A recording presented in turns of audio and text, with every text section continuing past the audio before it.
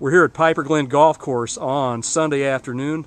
On the left is Jake Erickson, who won the Men's City Tournament title today by a 14-stroke margin. On the right is his caddy, Robbie Hill.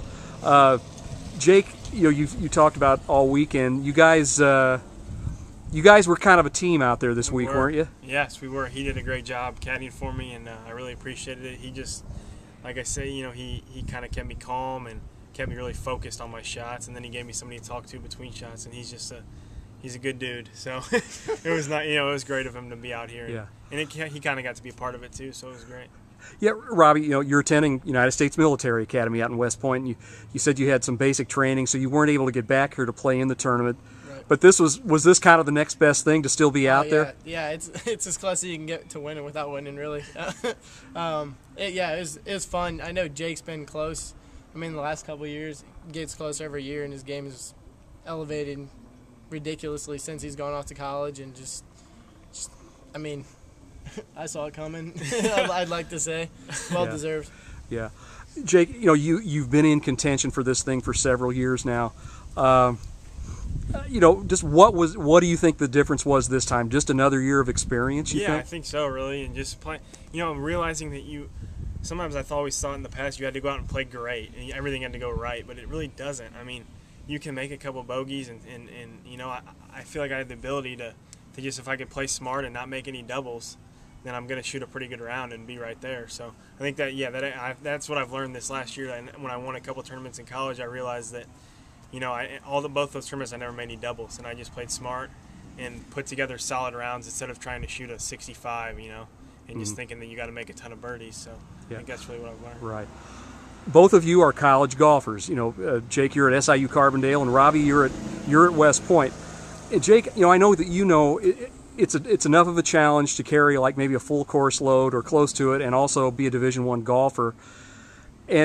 But to see kind of what Robbie's doing, also not just being a college golfer, but being at West Point. I mean, do you maybe wonder how he gets things done sometimes when you're at West Point? It's pretty crazy to think of. He obviously is working hard at everything he's doing, and we all admire what he's doing, and it's pretty cool that he went to West Point and did that, and that he's like all the boot camp they have to go in the summer and all this stuff, and it's pretty cool. So he kind of he shows me how much harder I could work at stuff like that because of the things he's doing. Is pretty special. Yeah.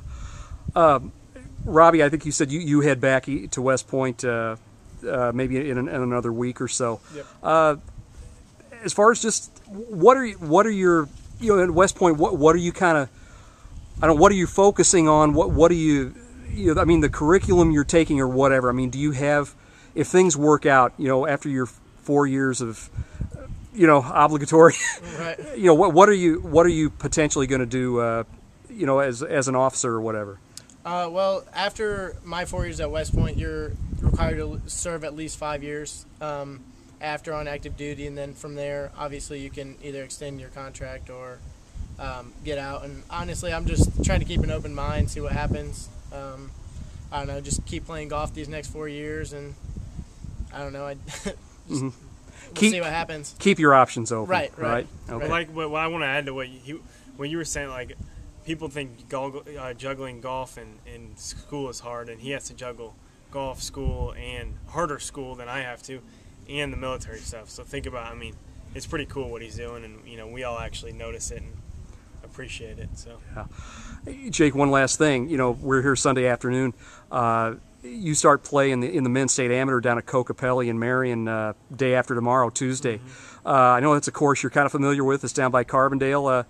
Just the way you played here this weekend, are you kind of excited about what you might be able to do down there, just being familiar with the course there I'm and really everything? Excited. I think I really like the greens down there. I'm familiar with them, and they're pretty smooth. I think I'll be able to make a lot of putts, and I think I've had pretty good control over my golf ball this past couple weeks.